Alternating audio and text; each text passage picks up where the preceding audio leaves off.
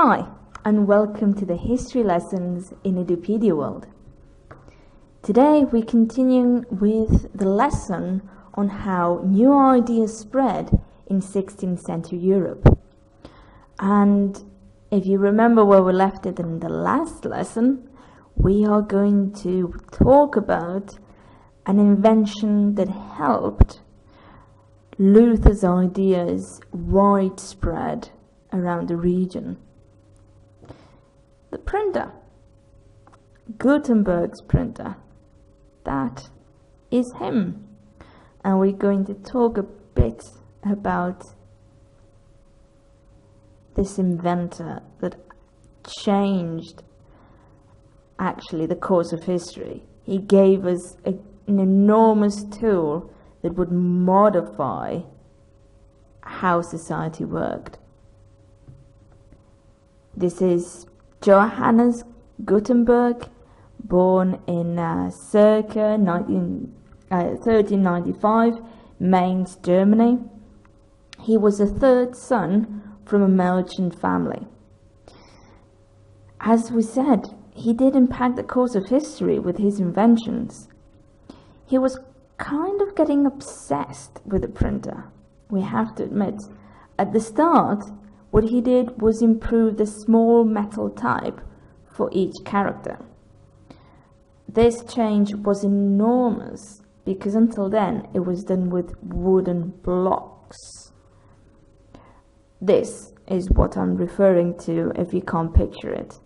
Imagine before just carving wooden blocks with what you had to print, and that got destroyed easily, and it was really costly. With this, you just made it once, and you could easily combine it anyway and use it infinite times.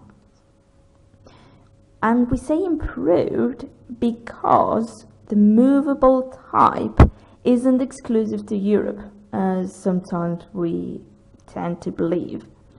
Asia had been using them hundreds of years before. But this innovation is Gutenberg's, and that we can't forget. As we said, he was kind of obsessed. From 1439, he was trying to find a way to make his idea of the print work, and tried various options until he had invested all his money and he was bankrupt. He then ended up obtaining finance from Johannes First. I'm really bad at German. Forgive me, please. But Gutenberg even managed to go into debt after this loan had been given to him, and he was not able to pay First back. That made him lose afterwards his printing business and all his income after he was sued by First. Actually, the people who kept Gutenberg's printing business were First and Gutenberg's son-in-law, actually. Family problems always happens and always will. That said, we have to say that it was during the trial he was unlucky. It wasn't until he was under trial that he finally achieved, in 1455, the first book ever printed in Europe from movable type. This is known today as a 42-line Bible, exclusive to Gutenberg. To understand the relevance of this invention, we have to see the cost of books. This was greatly reduced thanks to the printer. The reason is because you didn't need that workforce behind of someone manually copying or carving it. Faster and a lot cheaper. Remember that until then, books had been an exclusive product that only a small number of people had access to. And we're talking mainly because of the cost. So basically kings, princes, very wealthy merchants, and the church. Also, let's remember one little thing that many people don't stop and think about. The use of paper wasn't widespread in Europe till the 14th century. I'll stop a moment with this, because how, might you ask, what was used before? Why are you putting sheep on the screen? Before, you needed sheep to make books. Yes. You might think you're like, what? Yes, you needed sheep. And not only one or two. For a single book, you would need a whole flock of sheep. To make a good quality book, they used the skin, specifically the back and the stomach, because that was the widest part. And they needed to be, if it needed to be, for example, a very small, delicate book, you're not going to like this, but they would use the skin of unborn lambs. And they did not wait until there was an unborn lamb. They made it happen. So not very nice to think about. Also, then just imagine all the process. The skin had to be dried, treated correctly, and then handed to scribes that would copy the books by hand, page after page, illustration after illustration. That took years and years, and it was enormously costly. We have to say that, yes, obviously, paper and wooden press had improved those conditions by now, but it was still not practical and really difficult to use in mass. The mobile metal characters made any combination possible, and the speed of Gutenberg's print also made it achievable to make many copies at the same time. That's amazing for that time. It means you could just put out books out there. It was still not everyone could afford one, but then a lot of people that before it would have been unthinkable, now they could. And, well, how did this affect our angry monk, Luther?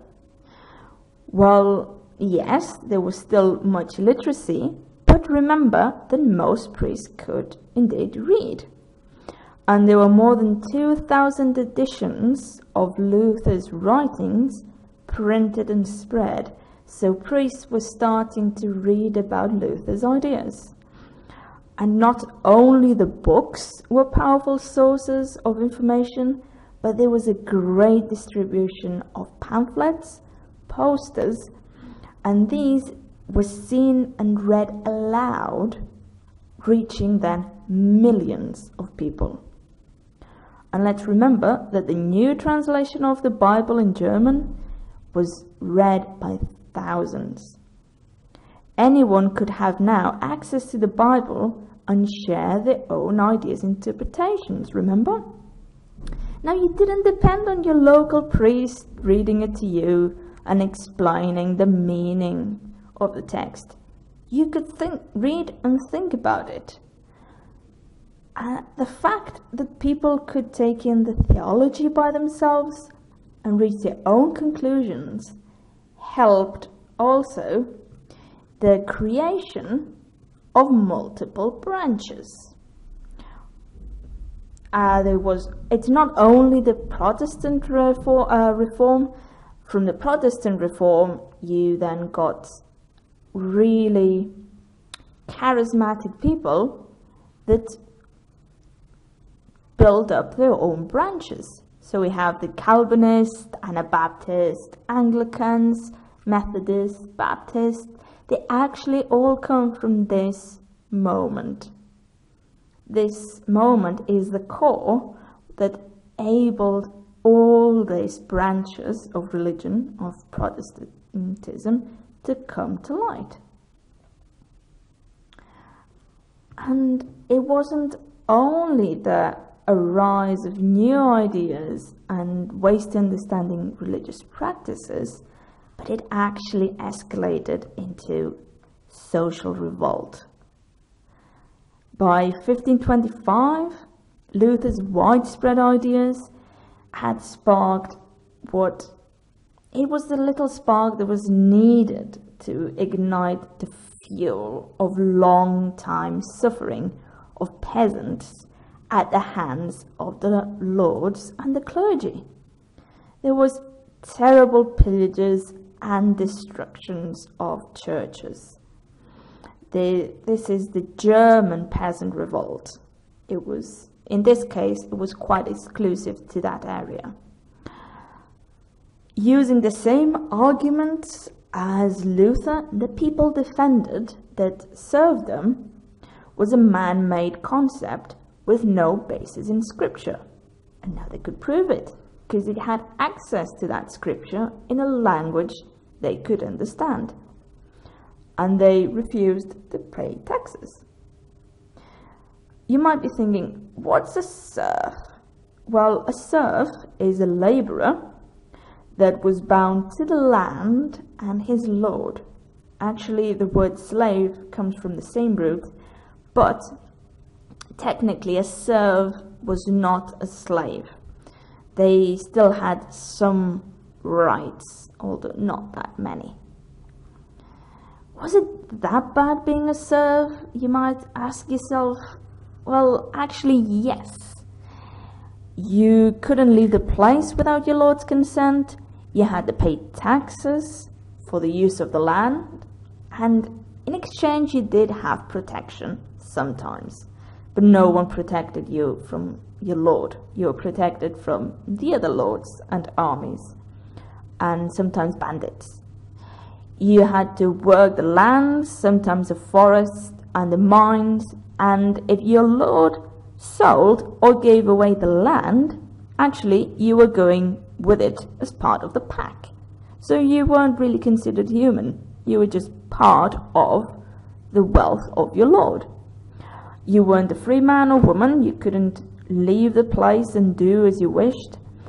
And in some areas, there was quite a widespread of malpractices by feudal lords. For example, some made serfs pay if the house of Mania was burnt, as the house that they were living in was considered property of the lord.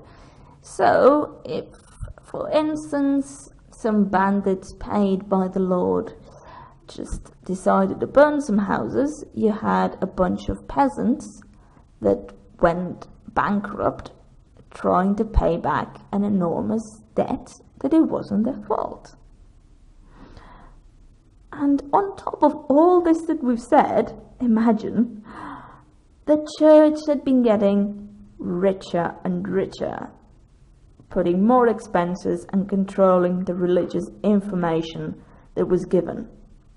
Not surprising that when they got new ideas, these people couldn't stay still. But actually, this was not what Luther had intended.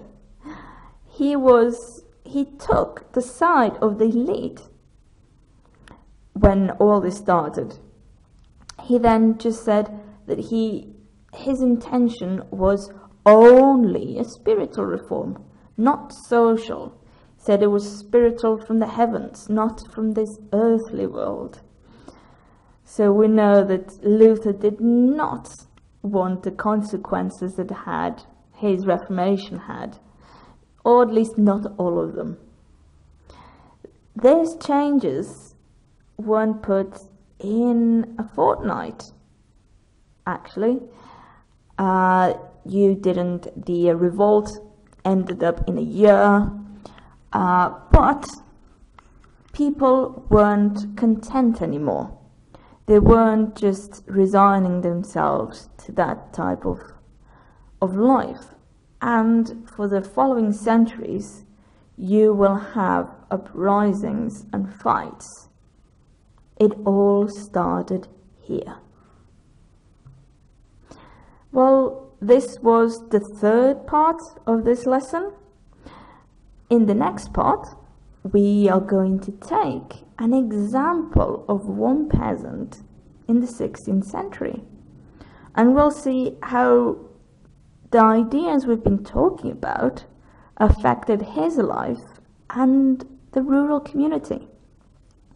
I hope you enjoyed the lesson, and see you in the next one.